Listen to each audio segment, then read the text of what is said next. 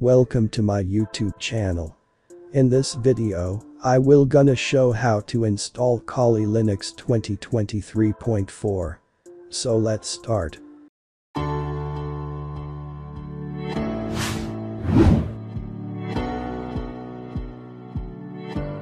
So we get the final update of Kali Linux this year.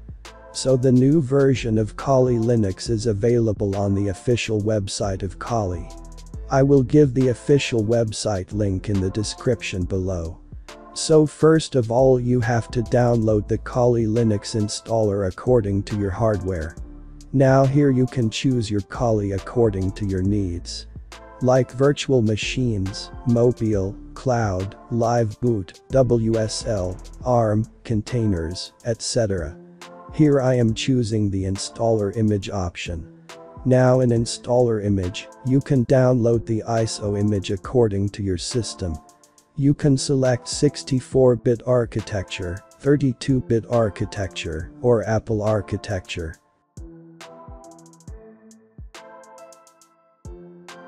Now download the Kali Linux ISO image. You can download directly from a web browser or you can use a torrent.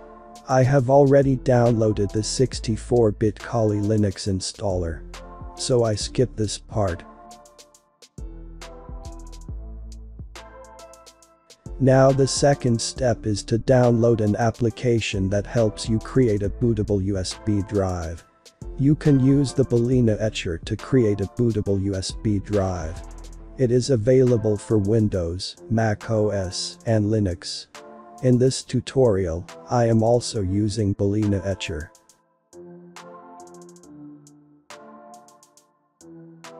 Here I am using the Windows operating system. I have already downloaded the Balena Etcher and Kali ISO image. Now open the Balena Etcher application and follow the steps.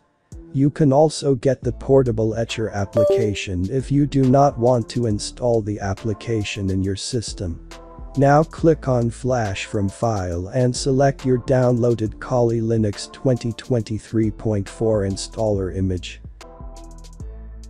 Now connect your USB drive to your computer.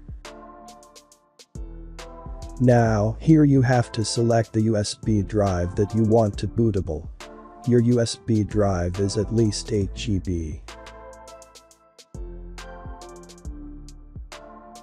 Now here you can see my Kali Linux ISO and USB is connected with Balena Etcher.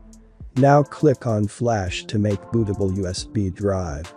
Balena Etcher is a free and open source utility used for writing image files, such as .iso and .img files, as well as zipped folders onto storage media to create live South Dakota cards and USB flash drives.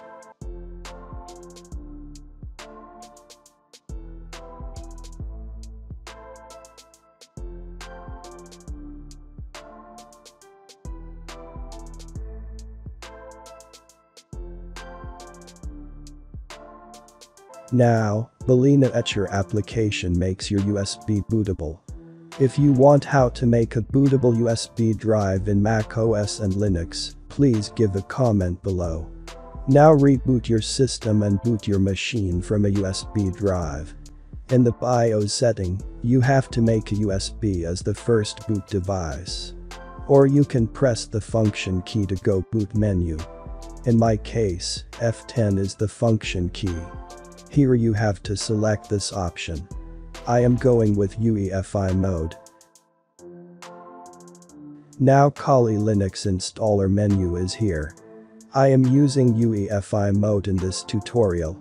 Now the first step is to install Kali Linux 2023.3. Here you have to select the option of how you want to install your Kali. I choose here graphical install. Now here you have to select the preferred language you want for your system.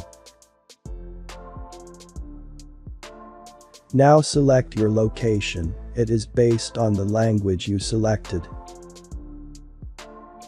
Now here you have to select your default keyboard layout. It is detecting the installation media and loads the additional components. Now here you have to select the Wi-Fi interface. If you are using an Ethernet interface, maybe you will not get this window. Right now I do not want to connect to the Wi-Fi. So I select the Ethernet interface, which is not working. So it will give us the error failed to connect. So click on continue. And select the option. Do not configure the network at this time. And click on continue.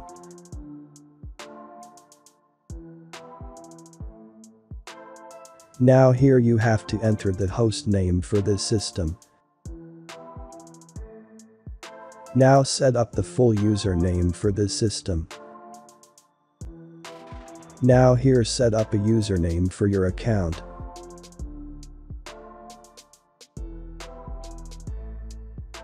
Now set up a strong password for your Kali Linux users. Now we have to create the partitions here. I am creating the partition manually, so I select the manual option here. Now we have to know about our partitions. So I want 2 partitions where my data is saved. So this is the most important part. Otherwise, we lose our data. But this is the most important thing. I am using Kali Linux as my primary operating system, so my Windows 10 or 11 will be deleted permanently. If you want your Windows 10 or 11 operating system, do not follow this tutorial. Click on the I button where you can learn about Kali Linux Dual Boot or Kali on virtual machine. So now, we will continue with this tutorial. Just double click on the partition. And then select the delete the partition option. You have to follow the same process until you delete all these partitions.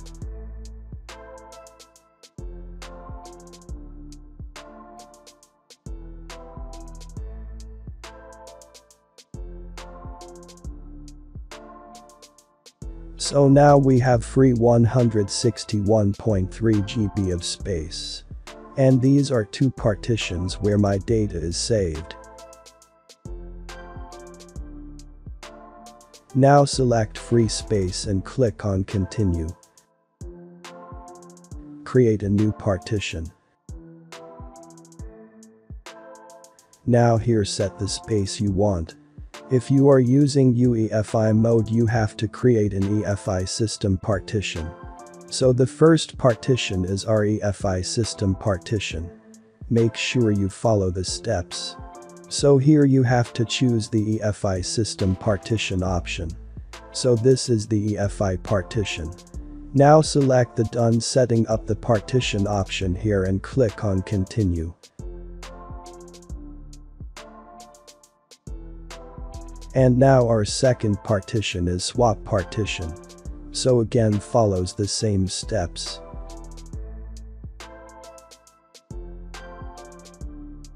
And here you have to set the size between 4 GB to 8 GB.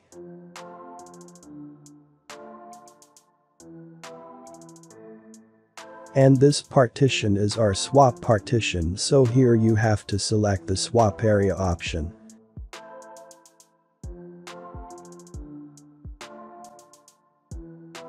Now select the done setting up the partition option here and click on continue. The swap partition serves as overflow space for your RAM. If your RAM fills up completely, any additional applications will run off the swap partition rather than RAM. Now our third and last partition is / the root directory partition. Follow the same steps. Now I am using the rest of the size. But this partition minimum of at least 20 GB. Select the primary partition here. Now here file system is the ext4 and the mount point is /. Now our partition part is done. Select this option and click on continue. Here verify the partition's information and select the yes option and click on continue. Now your base system is installing in your system. Now here you have to select the options like which desktop environment you want.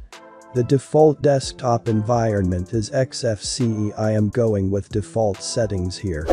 You can choose as you want.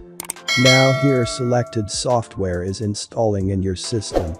It takes some time to install Kali Linux in your system. Now our Kali Linux 2023.3 installation is completed. Click on Continue to reboot your system.